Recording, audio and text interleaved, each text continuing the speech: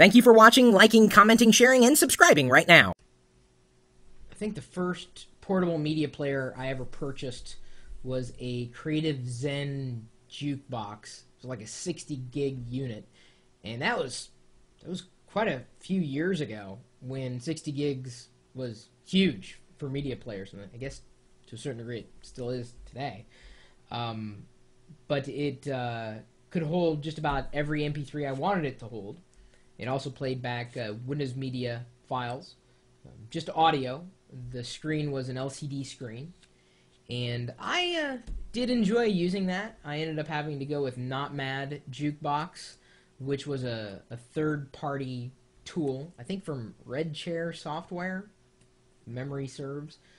I did that largely because I was living inside of Windows, and I found it to offer the most options in a portable media player.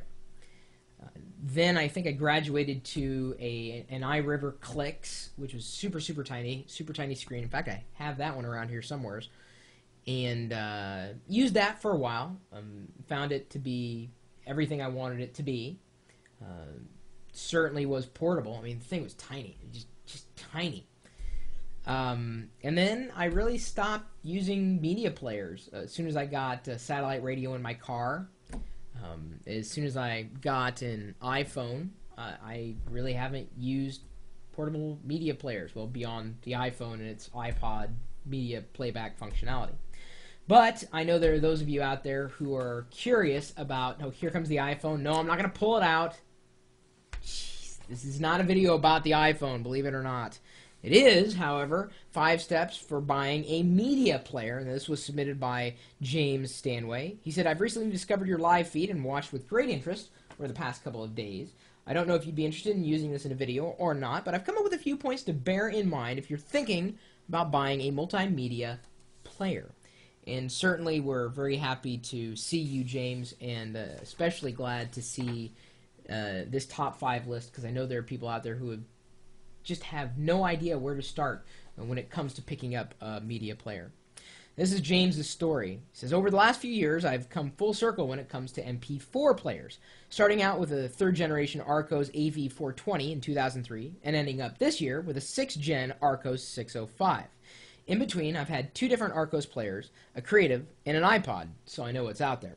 The 3 top contenders in the MP4 market, and MP4 being video largely, are Arcos with its extensive range of players, Creative with its Zen Vision range, and now Apple with video support across all the new iPods and, of course, the iPhone. The main difference between these 3 manufacturers is quite distinct. Apple is way ahead in the design aspect compared to the other 2. Creative is a better option for those on a tight budget, and Arcos has always been on the forefront of the MP4 player market since they ever came into existence, and I would agree with them all the way through. The thing, well, I've kind of got something. Creative really upset me. First, they can't design software to save their lives. Decent hardware, horrible software. And I ended up meeting one of their PR agents, and he was an absolute jerk to me. So you're not really going to find me recommending Creative all that much. Sorry, Creative, you need to train your PR people better. Anyway, so according to James, these are the top 5 steps in choosing the right player for you. Number 1, what do you need it for? If you want your MP4 player for listening to music and taking your favorite video clips with you to watch when you have a minute, you'll probably be looking for something with a small screen player within 2 to 8 gigabyte range in terms of storage capacity. Or if you're looking for a device to use on the train to watch that TV show you missed last night, or in an airplane to watch a movie or two, you'll be looking for a larger screen player so you won't strain your eyes with between 10 and 120 gigabytes of storage. Very important. Step number 2, choose your brand. I'm sure I'm not the first to notice this, but whenever Apple comes out with a new iPod, Creative will come out with something a month or so later that does just about the same thing. Looks a lot uglier, but costs a lot less too. And that's James's words, not mine. So if you're a big Apple fan with no budget, you might want to go for the iPod, because you're an Apple fan. But if you're not bothered either way, save some money and take the Creative. Alternatively, if you're just going to use it to watch videos, get an Arcos. Step number 3, choose your model. With each different model, you get a different screen size. If you'd rather have a small player, you'll be looking at the new iPod Nano with its sleek design and versatile storage options, the new Creative Zen MP4 player with between 4 and 16 gigabytes of storage, or the new Arcos 105. If you prefer a larger player, you'll be looking at an Apple iPod Classic, iPod Touch, or the iPhone, or the Creative Zen Vision M or W, or the Arcos 406, 506, or 706. Step number 4, protection. As with all small consumer electronic products, you'd be a fool not to buy a case. The Arcos is the only device that comes with a half-decent case. The others just come with those pouches to keep away dust and scratches. Those are no good if you knock or drop the product, so invest in a hard-wearing case. Might also be worth looking into extended warranties and accidental damage covered. These things aren't expensive, don't forget. The cover compared to the actual unit. And this is a tip that's been echoed by James as well as other people, including myself.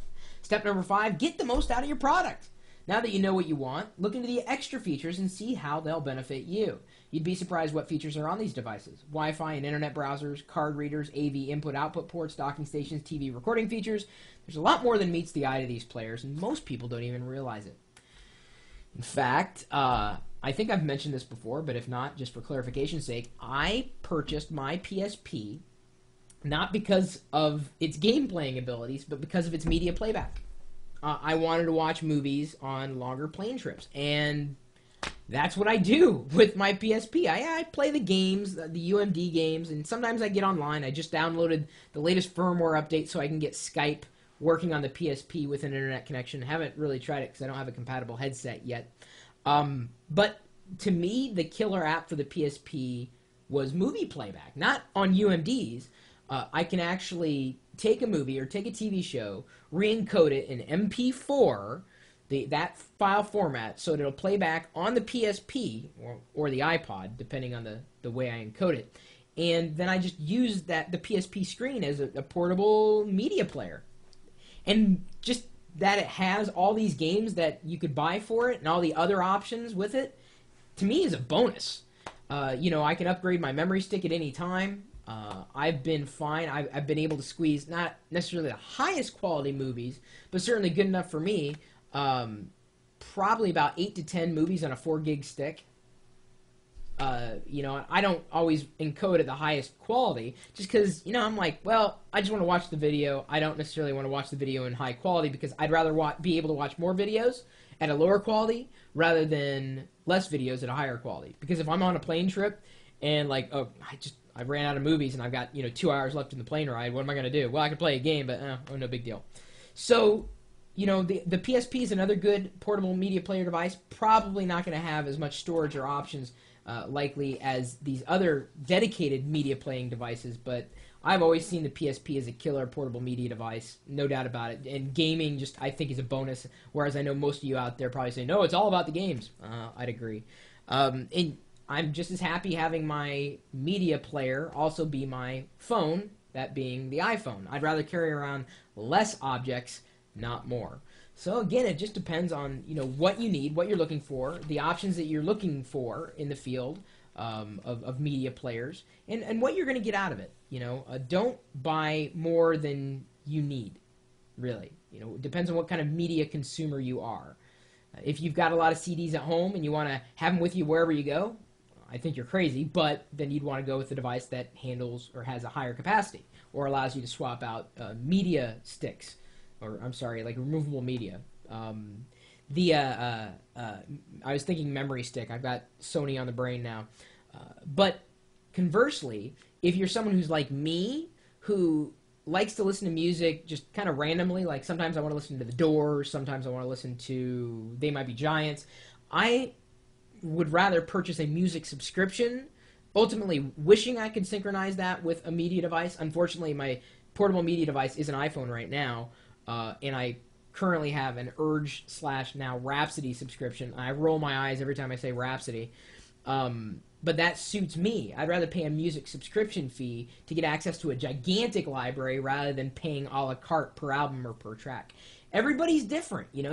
Don't listen to your friend. Just take what we say as guidelines, general guidelines to making a purchase that's going to make you happy. Because that's ultimately what it's all about at the end of the day. And getting back full circle with software and hardware, if there's poor software, doesn't matter how good the hardware is, it's not going to be great. And that's the thing that holds back the PSP. It's the thing that holds back all of the creative devices.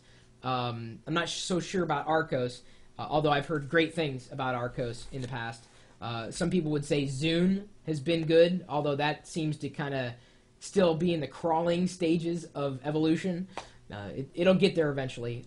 I happen to hate iTunes, so even though it's worked seamlessly with the iPod, I hate iTunes. I just don't like it. I don't like it, and I'm fine with not liking iTunes. You don't have to try to convince me otherwise. No matter if anybody else has any other tips related to picking up media players, multimedia players for MP3s or MP4s, feel free to drop me a line. My email address is chris@pirillo.com, and you're also welcome to swing by our chat room with a live video feed, which James apparently recently stumbled into, and very happy to make his virtual acquaintance. He emailed at least from a UK address, so he's halfway around the world right now, at least from where I am here in the Seattle area. No matter, we are open 24 hours a day, typically talking tech, sometimes hardware advice, sometimes software help, asking questions, answering questions. We're streaming this video out live over the internet all the time, even on holidays, at live.pirillo.com. We'll see you later.